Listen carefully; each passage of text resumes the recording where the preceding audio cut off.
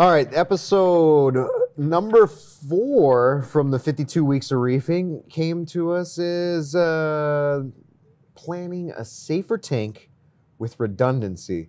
This redundancy word is kind of something new to me as far as the hobby over the last like 3 years. Really, when we started diving into like controllers as monitors or dual return pumps or all these different fail safes that you can put into a system. What's our core belief though? Core belief in terms of planning a safer tank with redundancy is everything breaks. Faster in a corrosive environment of saltwater spray. Mm-hmm. Mistakes will be made. Mm-hmm. Plan for it rather than react to it. Everything breaks. Everything will break multiple times. Doesn't matter how much you spent on it. Doesn't matter how much you spent on it at all. It will break or require maintenance. I mean, that break can mean it like literally will never work again, or that it just got jammed and needs some maintenance. Yeah.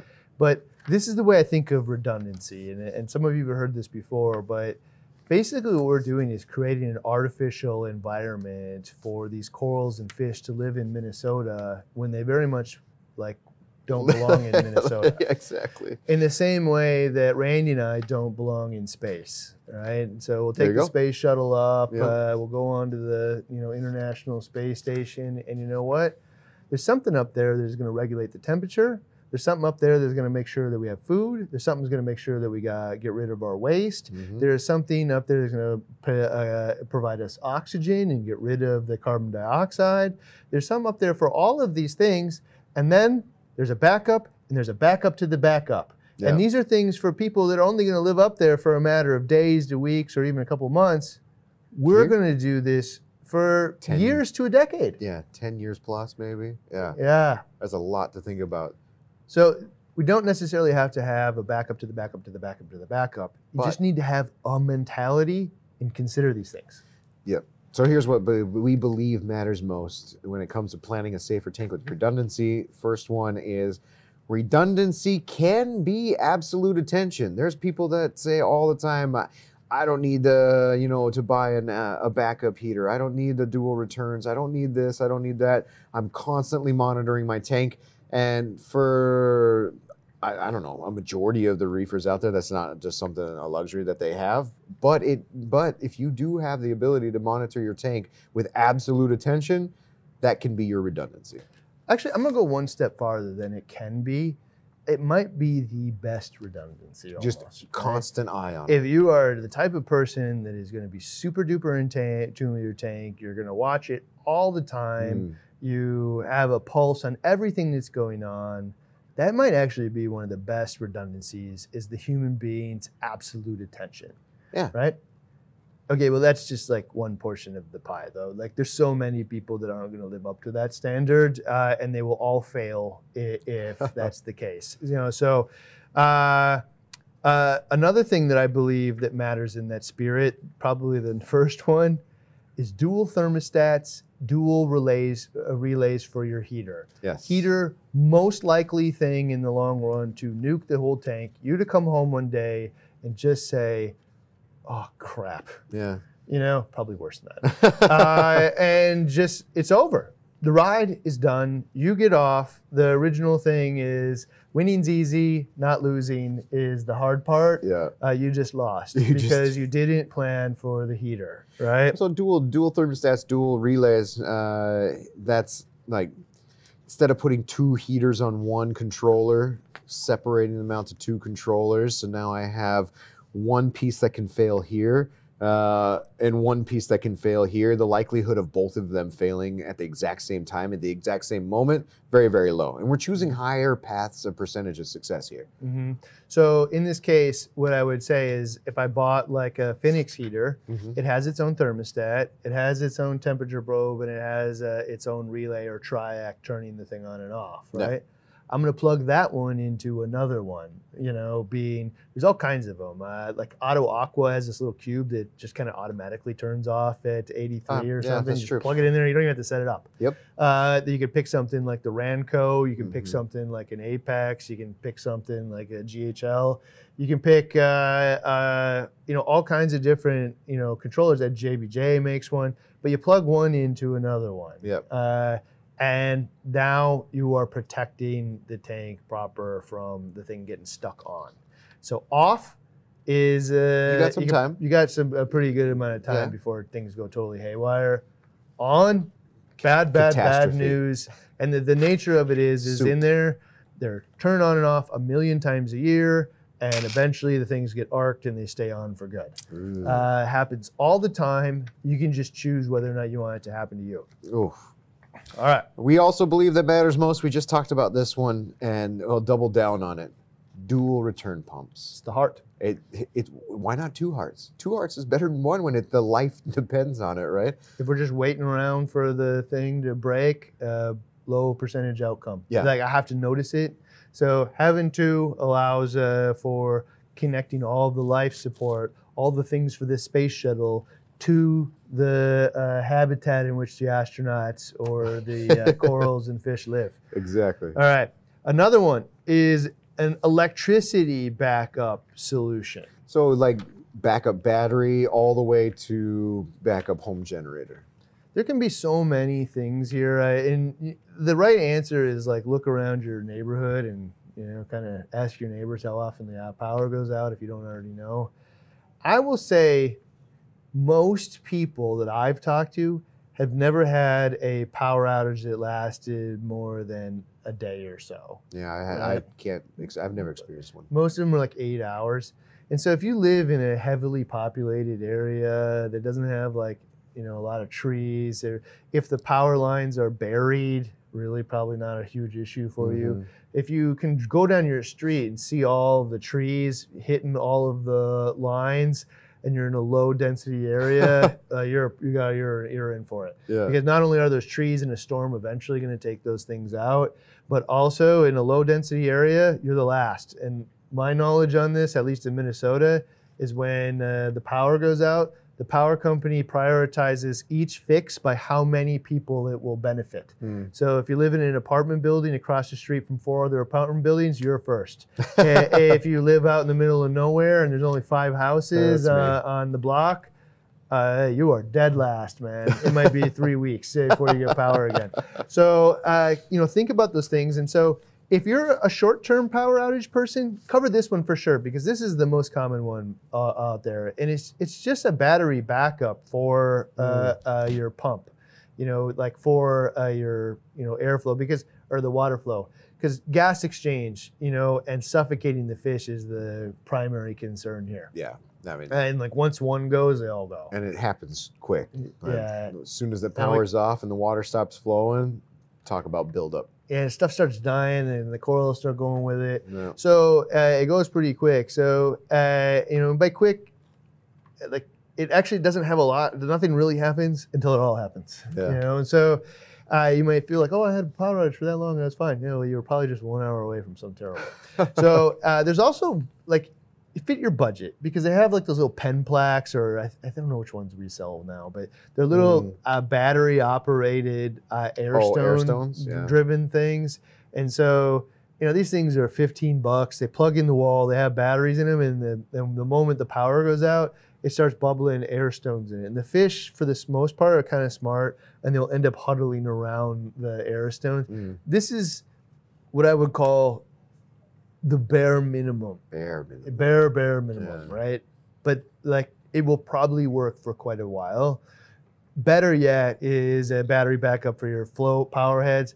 You can use those computer ones, but they don't last very long. They're really short. You'll get like 4 or 6 hours out of it. We've tested it, so we're going to just take our words there. We have investigates on that. It was always a suspicion of mine, and then when we did the actual test on a whole bunch, an array of those brand new UPSs built for computers. Pretty disappointing. It was pretty disappointing. For the cost that you spend on them. Yeah, the conversion from AC to DC, or from DC to AC and back to DC. So much.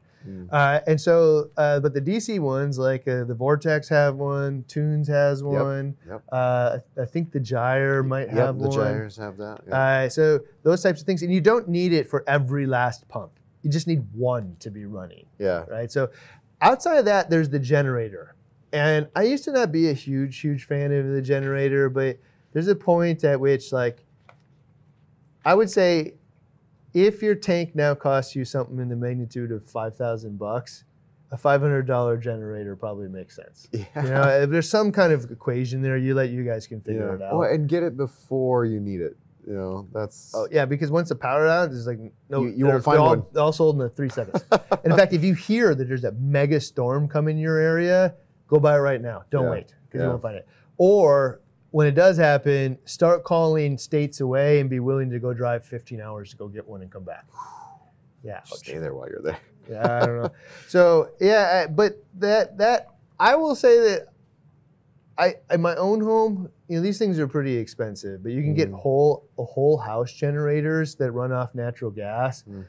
I don't know. Like if you're in an area that loses power all the time, I think, you know, building that into the house is pretty valuable. Like one of the reasons we did it at our house is because we lived on this little peninsula, and the power, I was told, goes out for a week at a time. Nobody's coming out there. I don't know about you, man. I don't want to live without every couple of years without power for a week. Oh. You know, and so it's just kind of the nature of where you're at, I guess. I don't know. But yeah, think about the power outages. Definitely find a pump. You know, the number one pump that you guys pick up is Vortex. So that one has the easiest thing. It runs for 80 hours. MP10, we ran it for 80 hours. 80. Yeah, long, much farther. And then the next thing that will matter will be temperature. And, you know, temperature is a little bit of a different animal because it takes a lot of energy to keep the temperature up or down. Yeah, true. Right? And so bags of ice will keep it down if you live in a hot area, and bags of hot water will keep it up. There's other solutions out there that you should research, but like if it got really down to it and I don't have power and I don't have any heat or hot water in my house, I can literally start a fire and get hot water and float that hot water in there. So this is the multiple day problem and like into crisis mode management, but there are other solutions out there for that type of thing. Another actually electricity option is those inverters that plug into your car. So those things are like $30. Like go buy one of those things today. Start your Walmart has them, whatever. I did that actually at my house over here in Crystal originally. And we had like an extension cord going all the way out to my car on the street, you know, and it was running just the MJ mods, you know, when the power would go out there. So think about the electricity is a big deal. So planning for a safer tank with redundancy, what we believe matters most, a float on the ATO. And this is like float valve. Yeah, I mean, either built into the like so the 160 we have a float in there, which is, you know, mechanical, meaning that there's not there's not an electrical sensor, there's not an optical sensor, there's not a float sensor. All of these things that can fail. It's harder to have a mechanical float fail. It's just mechanical. Pops up, closes the valve. Yeah, so float switches that sit at the water level, those things tend to get salt creep that eventually stops them, one high or low. Yeah, both. The water level sensors, the opticals, they don't fail off very often or on, but they get dirty and they fail off fairly frequently. But like if you just put in those, you know, like what a $10 float valve that, you know, when the water level goes up, it just pushes the valve closed. It's just drilling like a 1/2-inch hole in the side of whatever container. You can do it in glass. You can do it in your acrylic. Plastic. You just put that thing in there, and don't put it at the water level as the primary level control, because then you'll get salt creep in the little port there too. You want to put it a few inches above, and it's the last fail-safe of redundancy on this case, of making sure you don't flood your floors and the tank. So 100%. Float on the ATO.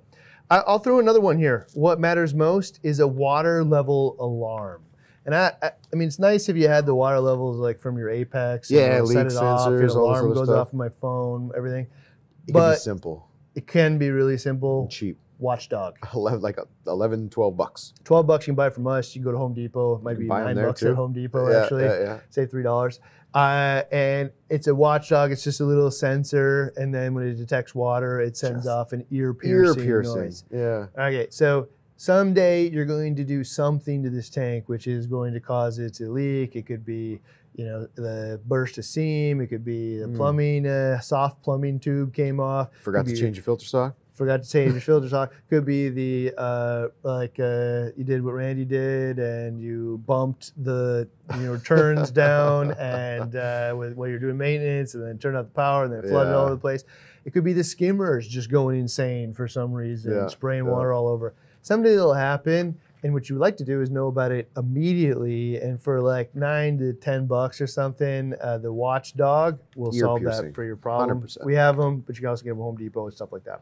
We also believe matters most is a pH controller or monitor. And I mean, pH being one of the, like a canary in the tank, to some degree.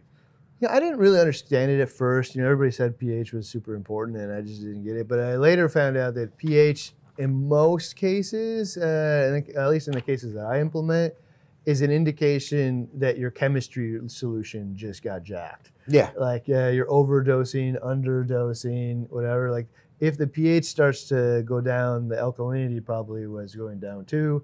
If it's going up rapidly, it's because you're overdosing your 2-part, your Kalkwasser, or any of those types of things. Yeah. If it's going down fast, maybe your calcium reactors got jacked. Any one of these things, the pH can monitor, hopefully one that has a noise that tells you, hey, dude, do something about it, save me. Or a controller that, even better, can just like turn off the ATO pump, turn off the dosing pump, turn off anything. And like, it's even human error. Like I've seen people like, oh, this thing needs some calcium, so I'll just turn on the calcium dosing pump for what I thought was gonna be 10 minutes, and then I forgot. You did it to this one with alkalinity. I forget things all the time. Yeah. I'm the spaciest person you ever met, and like so, like Dave here, like when we do these things, we put our house keys on whatever we're gonna do because I need to remember to come back here and turn it off, and to get home I need to do it because you're just gonna forget so many things. But having an actual controller there to back up, I hope I remember every time for the next 10 years. It doesn't work. Yeah, hope I remember for 10 years every single time is a low percentage path. Low path to success. Next one is consider what happens when anything with a moving part or plug fails. I mean, we hit this at the very top when we said, the most successful reefers are the ones that plan for the inevitable failure. This is the highest path to success when it comes to redundancy. Yeah. If you just look at the thing, you'll catch 80-20 of it right all you have to do is go, okay, my protein skimmer has moving parts. What happens if it fails? Happens if I unplug it? What happens if I plug it in and the water level is too high? Yeah, all over the place. What happens in this case, in that case, and then decide to do something with it. Then start planning for that. Consider what happens with anything with a moving part. Anything with a moving part will eventually get jacked here. Anything. Anything with a plug will eventually get jacked as well. Like anything that relies on electricity will eventually fail. Everything fails. Understand what's going to happen when that goes, and you're going to hear tons of this throughout the series, so you probably don't have to go build all this for yourself. Right. But, really think about anything you put on there if this went bad, because eventually it will, for sure. 100%. I mean, that's our core belief. Everything breaks, even faster in a corrosive environment. Mistakes will be made. Plan for it rather than react to it. Nailed it. Dang. All right. Visual. Okay, what else matters most here in terms of a safer, redundant tank? Visual, audible, or mobile alarms when it happens. Yeah, so if the tank went cold, I had this happen to me. I have no idea. I didn't know. You gotta put your hand in there, but how many times am I walking by just dipping my finger in? Never. Exactly. I wouldn't know that it's cold except for stuff is dying, which is too late. Could be a week later, I'm time for my weekly water change, and I feel, oh, that water's cold, and then not even realize that it's been that way for multiple days. Not everybody's actually that in tune that they know exactly what 72 feels like. Every time I feel my tank, it says 78, and all of my sensors say 78. I put my finger in there, like, God, that tank is cold. And then I look, it's like, no, it's 78. Yeah, so the perfect one is visual. So like for temperature, you can get like a $2 sticker and stick it on there and it'll give you the temperature. And I'm not really looking in this case for it to be 100% accurate. No, it's just a sticker. But I do know what bad looks like. I know what that bright orange and red color looks like on the top end, and I know what that dark blue color looks like on the bottom end. I'm looking I want to be in between. Yeah. It's a $2 catastrophe alarm, right? Visual can also be a flashing light. So like those lights that we were showing from Adaptive Reef, plugs into your Apex. Green light, red lights. And walk up. Green light says AA game. Red light says help me. Right? Audible alarm. Man. This is like a double-edged sword because like my tunes oscillator alarm goes off and it makes you want to unplug it, which causes new problems. Eventually use the feed mode. We've all done that. But what I want is an audible alarm. When something really bad is happening, I want you to wake me the hell up. Yeah, 100%. Right? Get up and save the animals, right? And my phone text ain't doing it. Yeah. Right? Yeah. Like, and if you guys wake up to a little buzz from your text, I turn my phone off at night. So like, well, your other pets, your dogs and your cats, they can audibly let you know that something's wrong with them. Bark, whine, cry, whatever. Your fish can't hear your fish. No, they're just down there dying. So you have to do something about it. Yeah, and so audible, and then the mobile part is actually the nicest. Like if it said something like the weird thing is like the CJ pump will tell you the temperature of the tank. It will also tell you if it loses connection with the pump, meaning there's a power outage probably. Good to know, since I don't even spend 20% of my time in my house. Yeah, so the CJ DC pump kind of like weird little things built into it. But also if you have an actual controller, they will tell you that. I mean, to be honest, man, in a perfect world, the heater itself will be Wi-Fi and just tell me that thing. Tell you when it's off. The return pump itself will be Wi-Fi and just tell me that thing. I shouldn't have to actually necessarily plug it all into a controller either. So in a perfect world anyway. But yeah, visual, audible, or mobile alarms, when it happens, way, way, way, way, way higher percentage path than assuming you're just going to stumble upon it. Yeah. That's a terrible practice. All right. What we believe matters most is, an ounce of prevention, right? Knowing what to do beforehand when it comes to a chemistry, a temperature, or a pollutant issue, having a plan in place, and maybe not even a plan, but just knowing like, if alkalinity were to overdose, I know what to do. If kalkwasser were to overdose, I know what to do. If the temperature went way above, I've already got my ice packs ready to go. If my tank gets polluted, I've got a thing of carbon ready to go. It's already preloaded. I can drop it in. I got a massive amount of water on hand for a water change. Knowing how to solve these problems before you run into the problems, way higher percentage path. So I'm going to share a couple of them right now, actually. So in terms of what to know beforehand with chemistry, the most common thing will be like we way over or underdosed like alkalinity, calcium, magnesium, or something like that. Most likely over, right? Yeah, over, right? And so if you know what to do immediately, tank won't skip a beat. Yep. Right. And so I had a couple of these instances. One, I had 10 gallons of kelp going to a 90-gallon tank. I just happened to Google and find the right answer immediately, which is start putting vinegar into the tank, small amounts until you get it down. In this case, throw the whole idea of slow and stable is the best path.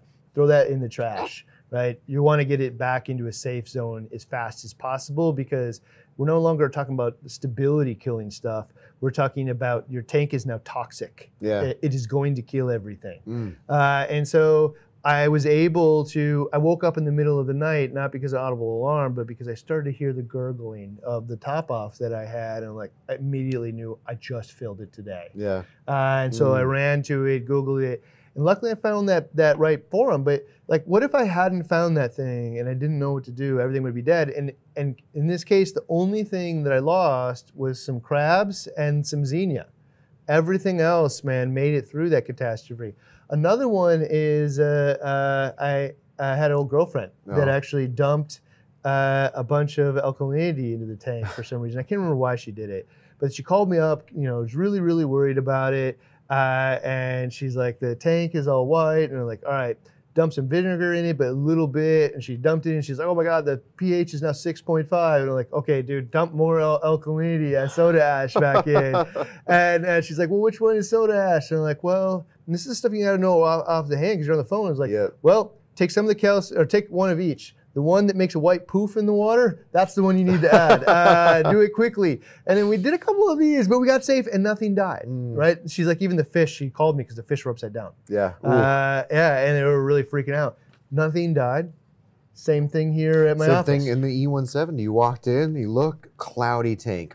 It's been dosing sodium bicarb all day or all night long, which doesn't have that pH. We would have caught it, with the Apex or with the monitors, but because it didn't have that pH boosting effect, it just steadily dripped.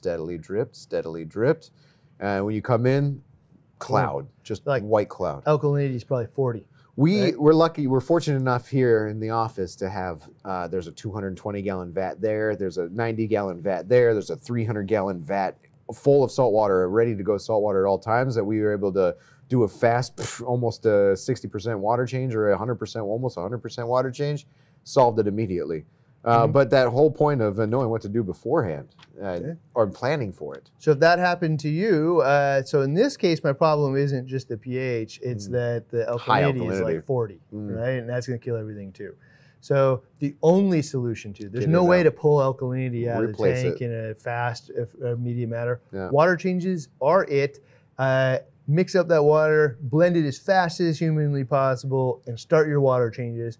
Here we happen to have big tanks. I could just suck 40 gallons of water out of one of them, do a water change in those, and we were able to change it out immediately. You didn't even see color change. There was nothing. You didn't, tomorrow, the next day, you would have never even knew it happened because we knew what to do the moment we saw it. We didn't have to do the research. And you already spoke on knowing what to do on temperature to the point where a bag of hot water can solve the cold, and some bags of ice or even plastic bottles with water that are ice can solve the heat. But having those things in the freezer, ready to go, or being able to get some water and put it in a jug or whatever, ready to go. Hot water is easier to get, but the cold water specifically. Well, and then if you got hot tank, like if you got a tank that's like 96, right? The solution is let's get it down as fast as possible because stuff is about to go die. Yeah. Right? If not already. Yeah. I mean, I want to get this thing back down to, 82-ish, somewhere in there. I mean, I prefer to normally maintain the tank around 78, but I want to get it down something reasonable. It isn't going to kill anything as fast as humanly possible because it's in death zone. Yeah. The inverse is true of too low. So if I walk up to it at 70 degrees, I'm probably going to not just fix the heater and let it immediately go back up to 78. I think I'm going to let it go. Maybe I'll get a little faster to 74, and then maybe a degree every day or something, or half a day, whatever. I wouldn't go, but there's a difference between that stability piece and like, oh my God, it's so toxic right now. If I don't do something, it's all gonna die. So just have that in your mind. Like there's just like that little bit of common sense that happens in here. Looking at what's going on, like does the stability piece, trump out the, it's all gonna die emergency right now. Piece, yeah, like it's been toxic. So that's the same thing with pollutants too. So people do this all the time, and you really need to think about this one in a different mindset than most people do. It's the tank all the time, just something happens and you don't really know why it looks like crap today. Yeah. Right? Yeah. Eventually, you'll come to the conclusion like maybe there's a pollutant that's got into this tank. Maybe some copper got in there. Maybe nitrates and phosphates have built up, or maybe the copper that's in my fish food is built up. Maybe your air conditioner is leaking from the ceiling down into the tank. Maybe the lotion on my hands. Maybe my kid dropped pennies in the tank. Whatever the hell thing you think is happening here, and then what they do is they run out and do an amazing 20% water change. 20%. That means 80% of it's still there. Like 80% of whatever is pissing it off is still there. And then even if you do a 50% water change and it solves it, you should continue, because half of what was pissing these corals off is still in the water. Yeah. And if you did a big water change and it actually solved it, change it all out. Yeah. So, and I'm not talking about doing a 100% water change in a single day, even though I have done that in severe events. But if you do that, start thinking about how I can do 30% water changes, every day or every other day, until I get to the point, you do 4 or 5 of those things, and you're now down to, instead of 50% of it still in there, maybe 10. Yeah, whatever. A totally different thing. So pollutants is definitely that. Now, water changes are the best solution to that. You can go to your store, by the way, and buy the water, local fish store, or you can mix it up yourself in a big vat. But think about it in that frame of mind. And there are some solutions for big tanks. I've seen some big 500-gallon tanks crash. Yeah. Well, I don't have 250 gallons of water sitting around, man, to do a 50% water change. And even then, is it all heated? And it takes a while to heat up a 250 gallons of water, all this stuff. So then there's things that you can use like resins to pull out. Like my knee jerk before I do the water change is always carbon. It's super free or cheap. Throw some carbon in there. $3 in carbon may just well solve your problem. And if it does solve my problem, I might still think about whatever's in there, man, I might want to still water change it out. Right. Yeah. Okay. Then there's stuff like Brightwell has. That Pureit. Pureit. Yeah, it's got some resin beads in there. Yeah. Yeah, it's designed to pull out heavy metals. Yeah. So note though that resins like that are a little bit indiscriminate. So yeah, they're a big heavy hammer solution to a problem, but kind of a last resort too, because they're going to pull out good things too. Trace elements, all kinds of stuff that might be beneficial. Indiscriminate, all the things that it's going to pull out. So but if you have it on hand and you're prepared for it and you know what to do, you're winning the battle already. Perfect chemistry is less important than getting the poison out. That's true. So think about it in that frame of mind. All right. So some hard lessons we've learned on planning a safer tank with redundancy. The false security that comes from "it hasn't happened to me yet" decreases your success rates for everyone, or for not just for you, but for everyone who listens to you. I don't know. That hasn't happened to me. I've had this thing for so long. Or no, I choose this style of equipment, and it's just not a problem. That hasn't happened to me. Okay, remember what we said at the top. Everything breaks. So if it hasn't happened to you yet, you're not only that mentality of it hasn't happened to me yet. Not only hurts you, but every single person you tell that to. It's just true, man. Yeah. And so this actually is one of my biggest pet peeves, because as somebody that has been doing this for a while, has probably 10 decades or 100 years of reefing between all the people that have done this here. Yeah. Might even be 200 years. And then 8 million phone calls that I've been part of, and emails and conversations at shows.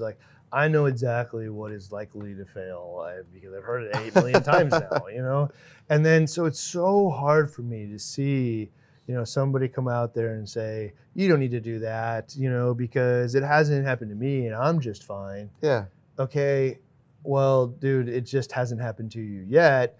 And so be it for you. You're making an informed decision, but I'm even feel worse for the person that's listening to that person and taking that counsel, because it's a much lower path to success. Yeah, you know, and 100%. it's not being presented that way. It's just like, well, it could happen. Like in a long enough timeline with enough people, some of the people will be successful this way, and you're one of them. Don't worry about for now. it. Yeah. Yeah, I don't know. The false sense of security, that hasn't happened to me yet. So, and it doesn't mean like we can't afford to go out and like put every last tool in all of it. No. But like, you know what? Every 6 months I can solve another problem. Yeah. You know, and just like, don't think about it as I'm going to wait until that happens. Oof. All right. Okay, that's the relation Which to goes this one. to the next one. Yeah. Hard lessons on planning a safer tank with redundancy, assuming that you will be there when it breaks. All you got to do is ask yourself this: how many hours a day do you sleep? How many hours a day are you at work? And how many hours a day do you sit in front of the tank and would actually notice if there was a problem? It's probably 80, 2 hours 20? a day. Or 90-10? Yeah, and there's probably days you miss entirely or wouldn't notice, and it would go on into the next day. So just assuming that I'll just happen to be in front of it and notice when it breaks, low percentage outcome. Solve that. Hard lesson, waiting until it's worthy of protecting versus protecting a valuable future. It's kind of like this thing, this 160 here. Do you think it was worth an investment in protecting back when it was maybe 1 or 2 frags in it, or 0 frags in it? It's, you know, I don't know. This is one that balances between infinite budget and not. But like, once you have, you know, $5,000 wrapped into this, and the corals are big colonies and whatever, everybody will say this is worth protecting. It's worth protecting. Is it worth protecting when they're all tiny little nubbins? I mean, future.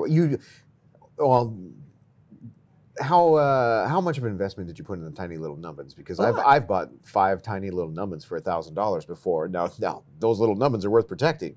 But you know, even if I filled my tank with $5 little nubbins that are now massive, gigantic colonies, still worth protecting.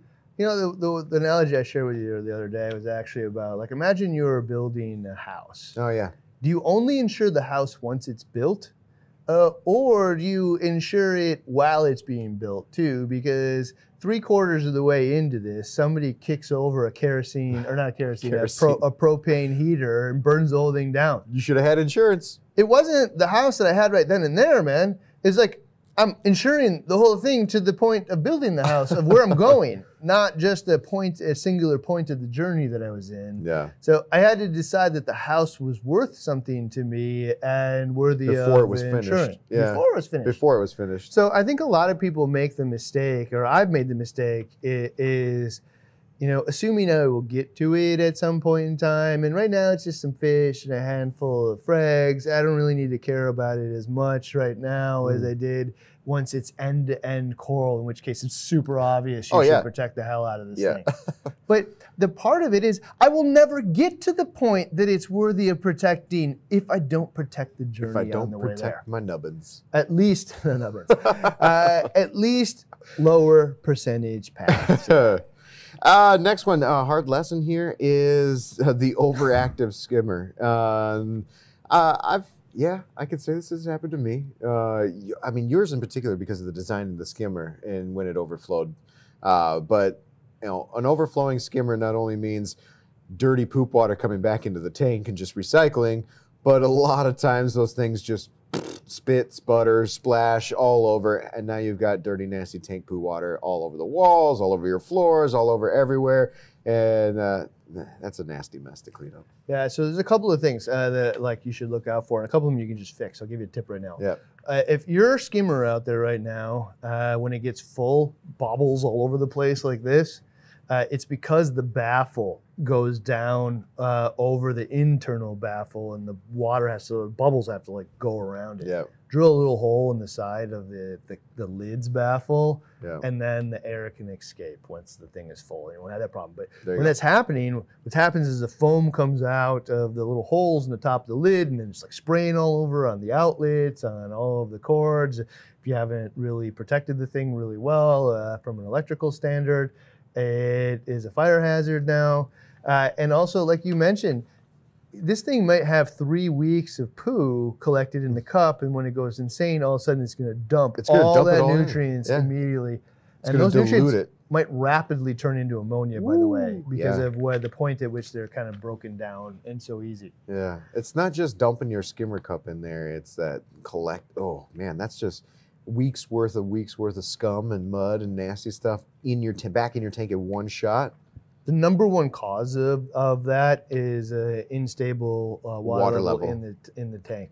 And so the reason for that is in the sump, if the water level goes up, the feed pump doesn't have to work as hard to fill it, and so the water level just rises in the whole thing, and then it just goes all over the place. So there's a couple of times what happens. It's if you don't have an auto top off and you just dump water in there willy-nilly, and like I intentionally dumped 5 gallons too much in there and let it go back down, that will happen. It will also happen anytime you turn off the return pumps or the return pump fails. Your skimmer. All of a sudden the water level, the tank drains in there, skimmer's still on, going all over the place. So feed modes you can use to turn the skimmer off for a half hour anytime you turn off anything else, like on your controllers. You can use float switches. Power strip, that the stuff that you want off during a water change or doing whatever is all tied on one strip. So you push one button and everything that you want shuts off. On the Apex, I usually use a defer statement too, so that even when I turn the return pumps back on, the skimmer doesn't come on for another 10 minutes because still the water level will actually be really high in there. There's actually Auto Aqua makes that a little sensor or what have you when the skimmer cup gets full, that and you plug the skimmer pump into this little brick into the wall, and it has a built-in delay on it too. So if my return pump failed but my skimmer kept going, the skimmer cup would fill up immediately, but as soon as it hit that sensor, it would shut off and it wouldn't turn back on until the sensor was clear. And once the sensor was clear, it would still take like 5 minutes. The Octopus Regal actually has that too. They have a little float switch that fits inside the cup. When it's full, it just turns off. But you can also pull that thing out and you can just actually put it in your sump too. And so if the sump water level ever gets below, it'll just turn the skimmer off. So having that kind of built into it is actually nice too. This one we mentioned a minute ago. Hard lessons we'd like to avoid in the future. Assuming you'll remember to turn something back on. The first mistake I can think of that I made 4 times before I bought this $12 thing to stop it is assuming I'll remember to turn off my RODI system. Oh gosh. I'm gonna fill up this 50-gallon tub or 30-gallon tub, and at some point in time I'm like, for some reason, Mr. Spacey here is going to remember to go back down there in 4 hours and turn this off. Like, oh yeah, I'll be back down. Oh yeah, don't worry about it. Somebody's going to invite me to get some ice cream. Somebody's I'm gonna get on a heavy head of Candy Crush. Oh yeah, dude. Like, what if they gave me like one of those free hours or something with extra, donuts? So anything can come up in your life where, bam. Yeah. And I can't tell you. I think I probably flooded the floor with dozens of gallons of water 4 or 5 times before I decided, you know what, I actually maybe need that $12 float valve. Like, but it goes. Why? Why did I have to go through that? It goes with a lot of things, and that's why we now, like Dave will put his keys on things that we adjust. We put, I set a $50 bill on the dose, and I guess it wasn't an incentive enough because I still forgot it. And Dave brought it back to the office, but having something like that's having something that does it for you is just planning for redundancy to beat all ends. Like I know that when I push this button or when I do this task, I can walk away and forget, and it's okay because the controller or what have you is going to automatically do that for me. It's going to remember for me. If I don't have that ability, then something valuable, something that reminds me, because I get the same place. I'll come in here and I'll be filling up the Brute trash can with water and I'll be like, I'm gonna just go walk out really quick and get a marker or something like that. And when you come back in, 10 minutes later, water everywhere. Or I could walk by you going to get a marker. I'll come grab you like, hey, dude, I need you to do something. Yeah. And then done. And like 2-3 hours later, water. Oh, water. And then it's always a heart racing event when you remember that. Like, you did actually. I didn't tell you about it. I don't know if you remember this, but like 2 days ago or 3 days ago, you turned on the lights on the 360 in my office. I did. I walked away. And then you locked away and never turned it on. And Yep. I knew when you did it, I'm like, dude, when you turn that toggle, that he's not going to turn it back off. They were already off, and he manually turned them on. It was past 5 o'clock, and so somebody came in the office and was like, "Oh, this tank looks really great." And I was like, "Oh yeah, let's turn the lights on and take a look at it." Never turned it. I walked away. The reality is I might not have noticed too if I didn't remember that night that you did this. Of all things I would never remember, but I was like, I bet she didn't turn that thing off, and I went and looked. And if I hadn't, those lights could have been stuck on for days, man, before I actually figured it out. When you get in the office, they're on. When you leave, usually they're still on or on their way out, and you just would never notice it. And that's why I mean, we haven't set up the alarms on the lights yet. No. The apex, we cleared the apex. We moved it here because all the cords are going to different places. We haven't set up some of those things yet. But you could be smarter about it, especially if you have an aquarium controller, and you want to do something like that. Go through the task of, I should have just programmed it before, instead of just turning on the outlets. Just a quick little 10 minute, hey, push this, and then after 10 minutes it'll automatically shut off. Yeah, feed mode, like a maintenance mode, whatever. We walk up and push feed mode A, and because how many of you periodically just want to turn the lights on when they have to appreciate the tank or show it to your friends or your family? All the time. Yeah. How often do you forget to turn it off? Some of the time. A lot of the time. And so if you just can push it on, it turns on for an hour, and then you walk away and know that it's going to turn off on your own. Way higher percentage path to success. All right, next one. Building a fire hazard, water, mist, and alarm. So this is the hard lesson here is come to the realization that this thing back here with all of its electricity and water is the only space that I can think of in life where that much electricity and water put next to each other is okay. Yeah, and highly conductive salt water. Yeah, you're building a fire hazard by setting up one of these tanks.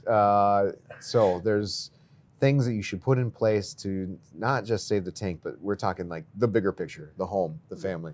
Yeah, so in terms of planning a safer tank with redundancy, it means not having power bars that are just sitting on the ground and essentially little cord freeways of water that go right into them. Yeah. Like the skimmer goes nuts, follows the cord, goes all the way down, sets the place on fire. And so don't build a fire hazard. And in terms of fire hazard, you can talk about drip loops, you can talk about water doesn't travel up for the most part, and you can talk about a lot of different things. But if you just go and look at it and you say, yep, that looks like a fire hazard, then just fix it. And then outside of that, if you're not going to fix it, and you're like, you know what, not worth it, I'm going to change it, I'm going to roll the dice. I understand this is a lower trajectory for both the tank and my family and my house and every possible thing, but I'm going to do it anyway. Well, then go buy a fire alarm. They're $30 and install it inside of the sump area, so at least you know immediately if that ever happened. Better bonus points if it's like a Nest that actually sends that fire alarm to your phone and lets you know to go do something about it, so you can actually call. Maybe the thing is your family's outside, and like somebody can just go and put the damn thing out. It's because it's probably going to be a smoldering fire to begin with. Yeah. Well, and then for your 360, we found that we have a hobbyist who actually services our fire extinguishers here. And he was he the one that led you onto the water mist extinguisher? Yeah, we were looking at all kinds of them. It's like RO water in a fire extinguisher, which is rated for like electrical fires and whatnot. But for the sake of the tank, this is something that you can spray in or around the area and not be as concerned with like chemicals going into your tank. Like, who knows what's in the other fire extinguishers and how that's going to affect your tank. But one of these like water mist fire extinguishers, like if you have a fire, higher percentage path. Yeah, so there's a bunch of different types. I'm going to butcher it a little bit, but there's like a powder one. Well, that will put out the fire, but it also probably kill the tank, right? You're going to spray all whatever that powder is in the fire extinguisher. So, but better than in your house. Right? I mean, I'd rather kill the tank than let my house just burn to the ground with the tank with it. So I'm gonna have to put it out. There's also like foam ones, same problem. There's also, I think, CO2 ones that spray out CO2 that suffocate the thing.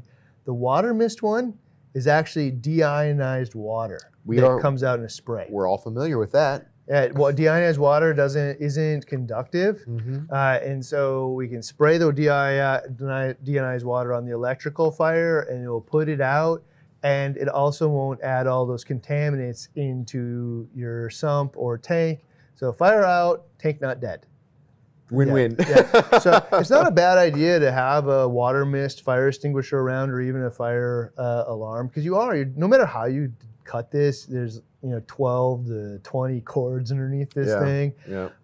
And even if you did it perfect one day, you might pull a couple of things out, not do it perfect the other day. Yeah. And like, this is the piece that somebody said to me once is, if you have a power bar sitting on the ground, really it is just a cord water freeway. If you're thinking to have this, don't wait, not a single day. Don't say, I'm going to get to this someday in the future. Go home today and fix that, because that is the worst possible thing, which is the power bar sitting on the ground, cord freeway, water freeway in there. Just go mount the thing up, and you'll eventually just kind of create drip loops where that doesn't happen. It already looks ugly on the ground. Make it look ugly and safe. Put it up. Like there's perfect, and there's just not the worst way. So just don't do the worst one, and you're better off than you were today. I mean, all you got to do is put 2 screws in and move it up. Go ahead. That's funny. Another hard lesson learned here is waiting until it breaks is not the cheapest or the most efficient method. I don't know.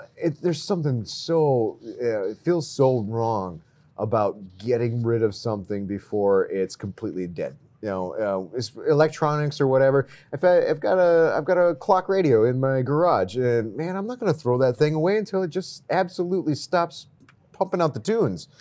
But that's a hard mentality to grasp around, for a lot of reefers around their equipment. I won't replace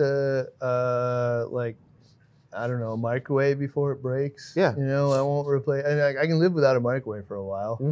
My washer I can live without. I can live without a lot of stuff. But life support, I don't want to wait until it breaks. I think about this in terms of like, what if we had you on a ventilator? Do we want to wait till the ventilator no longer works, or is there a usable lifespan of the ventilator that we should repair it or dump it? Like, it's getting on that 6 months. It's still pumping, but we should probably replace it. This thing's got 10,000 hours on it. Randy's life depends on it. Yeah, at 10,000 hours, and 80% of the time they fail after 10,000. Well, we don't have to wait for that last 20, man. It's actually, and when you think about it, you're thinking you're saving money, but putting the whole tank at risk is not saving money. No. It's the wrong mentality. It does not materialize that way. No. And most specifically, I think of as the heater. Yes. Heater turns on and off 30 times or a million times a year. Costs $35. Do I really need to get that last 6 months out of the heater? Like, I'm going to essentially save myself $5. Yeah. And I'm waiting and hoping that I'm going to be there the moment that it breaks, or I'm going to put in $1,000 worth of redundancy to catch my $35 heater when it breaks. Neither of those are the most cost-effective way. They're not cheap. And replacing it before it breaks isn't the end-all solution. But if I were to take my heater and just throw it away at the end of the year, after it's turned on and off a million times a year, it's a way higher percentage. And it's also affordable, by the way, because it's $35. Yeah. In terms of reefing, $35 might as well be free. In terms of the types of stuff that you have in the tank that you're protecting, it might as well be free. All right? Man. So waiting until it breaks is not the cheapest and not the most efficient method. And it isn't just relation to replacing your heater. I don't need to wait until the return pump or the flow pumps are clogged and don't turn at all. Yeah. I don't have to wait till the moment like it literally does not work anymore. I think we mean the analogy of the car. Like, I don't need to wait until my oil is so sludgy or gone that the engine seizes before I change it. Like, there is a maintenance to this thing. There's like at least once a quarter, pull that thing out and clean it at very least twice a year. Okay, is there anybody you guys know that never changes their oil ever, and their path is just hope it doesn't break? Well, I'll get through another 6 months. That is a low percentage outcome. Extremely low. It's the same thing. So in this case, we actually have alarms, when you do the power monitoring on your power heads and your return pumps, they actually tell you, hey, I need maintenance. Yeah, Because they start getting using less lower and less lower. power. Yeah, and it works like a champ. I actually just put my gyres on the Apex with power monitoring in my office, and already, first few days, I got a baseline wattage. Here I am, like a month or so in with the gyre pumps, and they've already lost like 15% of the power draw that they had before. And I'm looking at them, and they're visually getting dirty. Now, at this point, if I was only following visually, I'm looking at them like, it's not time to clean those yet. But watching the power draw, I'm like, oh, that's 15% less power. That's 15% less flow. But maybe more. Yeah. But using tools like that really solves this issue. It doesn't have to be hard either. So you can just get a bucket and throw some citric acid in it. We sell it in bulk. Throw some citric acid in there and just throw your gyre in there and let it run for a half hour, and it will probably have cleaned itself automatically and just put it back in the tank. It's that simple. In my return pump, I can just put it into the bucket and let it run. I don't necessarily have to totally disassemble it. No. You could. It's probably best practice. But if you're not going to do best practice, second best practice is actually just clean it sometimes. Second best practice. better than nothing. Follow second best practice. Okay. All right. So what's next?